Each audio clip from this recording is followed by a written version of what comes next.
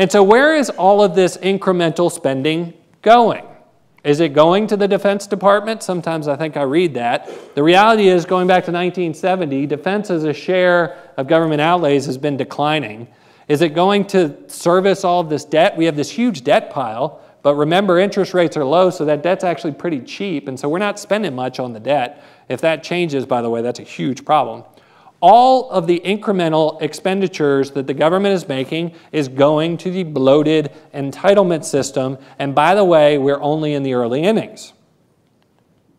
If you look at, this was in the book, in the bibliography that you've got, there are a couple of books in there that are specific to global debt piles. They're very short. They're worth reading. They'll make you the smartest person on any tee box in America. So you might want to pick them up. But I extrapolated some of this for you in a chart. This is the U.S. general government net debt projections as a percentage of GDP going out to 2035. Notice that the government only talks about the next 10 years. Oh, we got $4 trillion over the next 10 years. We got 10-year this, 10-year that. The reason they're not talking about anything past 10 years is because of this chart. Again, this was put together in the middle of last year. And so if you look at debt to GDP, here's about where we are currently at about 80% or 85% net. Here's what happens as we get out to 2035. That's assuming we don't have a major crisis. Here's Europe. Okay? So just from an order of magnitude, who's in better shape, us or Europe? Europe is actually in better shape, believe it or not, because they've got some constraint over their medical expenditures. Now, this is bad news. The good news is we have time to solve this problem. We have until about 2020, until net debt to GDP at the government level hits this magical barrier of 90%, where it's supposed to then significantly retard economic growth. So the bad news is we're headed that direction. The good news is we've got 8 years to figure it out.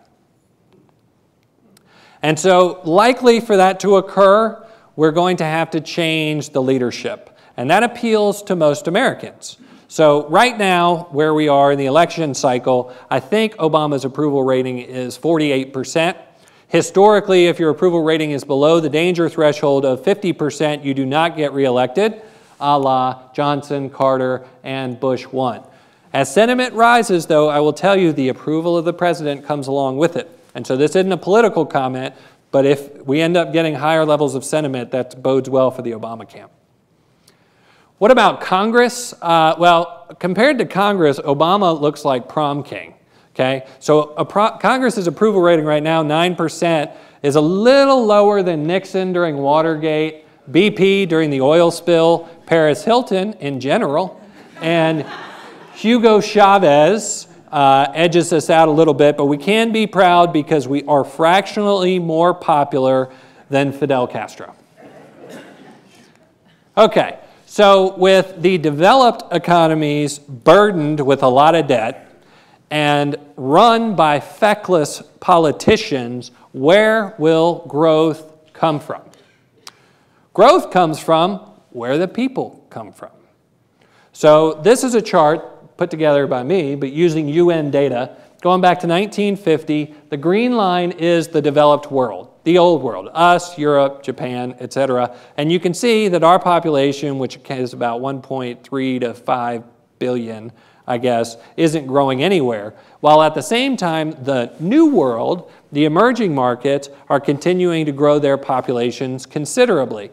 And so today there are 7 billion people on the planet. 2100, there'll be 10 billion people on the planet. All of those people will be born outside of the developed world.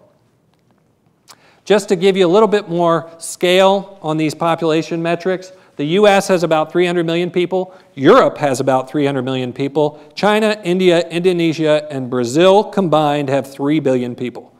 So we are 10%. Add us to Europe, we're 20% of that small group of nations in terms of population. This is the big story. The big story is as the globe populates, it's also moving people towards the cities, right, where they're much more productive. So here's the percentage of rural population on the planet, what about 70% in 1950, and scheduled to go towards 40 and 30% as we get out to 2050. Here is the world's urban population. We're at this kind of magic moment on the planet where 50% of the global population is urban and 50% is rural, but that is going to change. The United States, by the way, is about 85% urbanized, I think. Developed countries are 70%. As we go from 50% urban on the planet to 70% urban, that's going to take a lot of cement.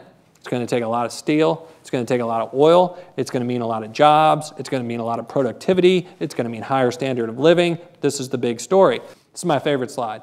Economic nirvana for an economist is more people plus more productivity. That equals more economy, okay?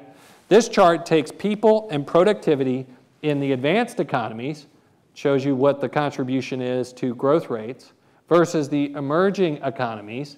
See that huge growth in labor productivity?